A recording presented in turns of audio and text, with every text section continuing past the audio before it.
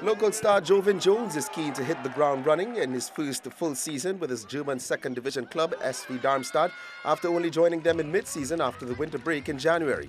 And so far so good, as he and his teammates are in pre-season and are off to a flying start as far as wins are concerned. They ran up the scores on a little fancied lower division SKG Stockstad, an A-League team, hammering them 10-0. Darmstadt were up 6-0 at the half when the coach decided to change the entire 11 and give the others a chance.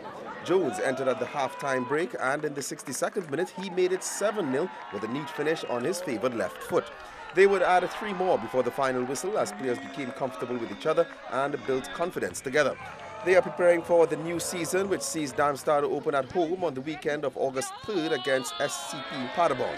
They play their first away game shortly after when they visit Hamburg to face the always tricky cult team St. Pauli in the cramped Millantor Stadium, which has a capacity of 29,546.